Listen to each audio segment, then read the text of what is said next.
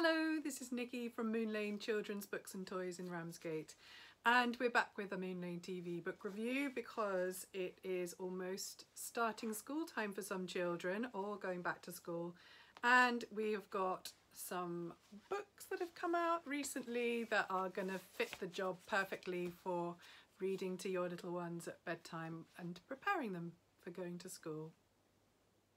The first book we're going to look at is When a Dragon Goes to School, and this is by Caryl Hart and it's illustrated by Rosalind Beardshaw and it's out on Nosy.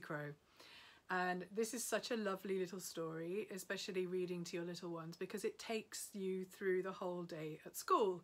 And little dragon goes to school and does all things ranging from play times to lunch times to tidy up times, story times.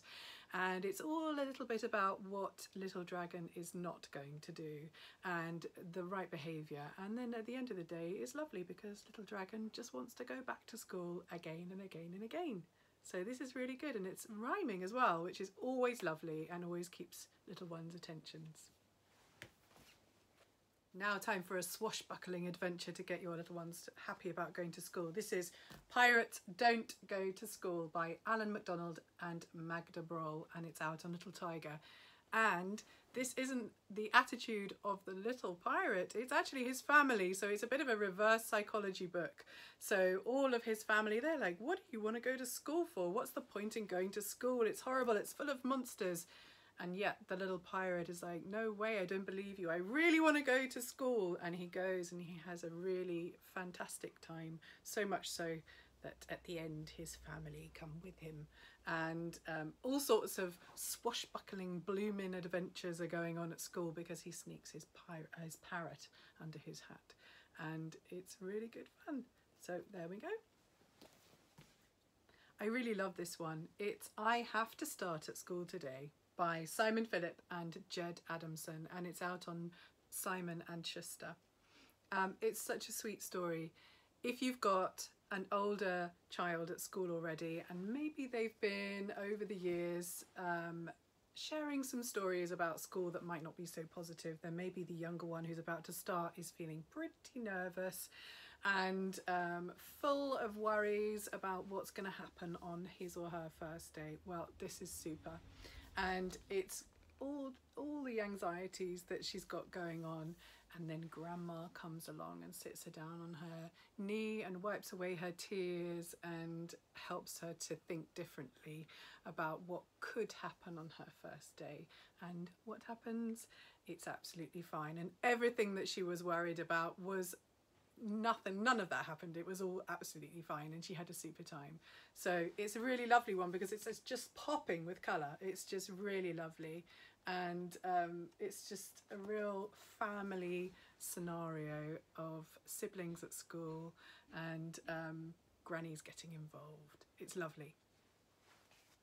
I Wonder Who's Going to Be King of the Classroom on their first day at school. This is by Derek Barnes and Vanessa Brantley Newton, and it's out on Scallywag Press. And this is just absolutely fantastic with all these incredible illustrations. It is just such a beautiful book, and it's almost poetic in its language. It's really good at puffing them, you know, pumping them up, ready to go into school for their first day.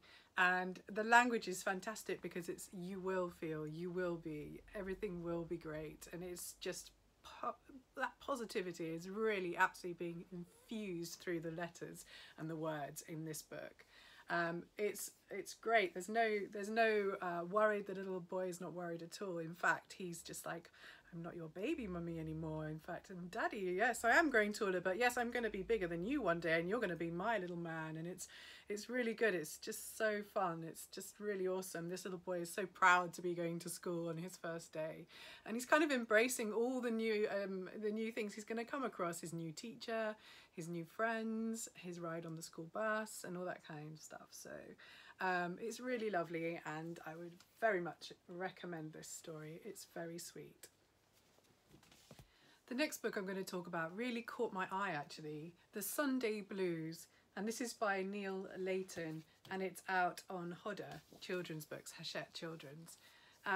The thing that I really liked about this book and that I thought was really important was actually it's quite overlooked how anxious some children can become on a Sunday when they realise that it's school the next day and they've been having such a lovely time with their friends and family at the weekend and they just don't want to go back to school, and it just fills them, it gives them butterflies and fills them with nerves, and so maybe they're not really going to be able to enjoy Sunday as much as they'd like to.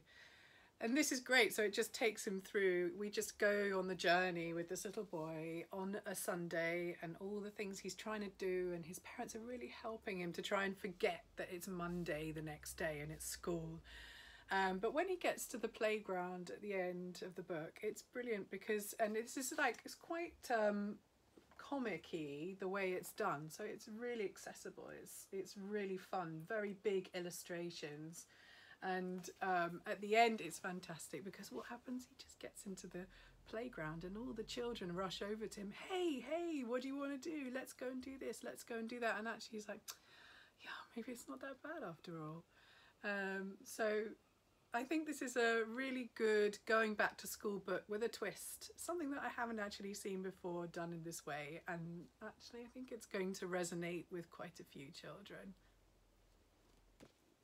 I hope you've enjoyed our Moon Lane TV book review for new starting school books that have come out over the last few weeks, ready for September. So if you want to buy any of them, of course, you can go to any of our Moon Lane bookshops in London or Kent. Otherwise, make sure you go and visit your local good independent bookshop. Thank you. Bye-bye for now.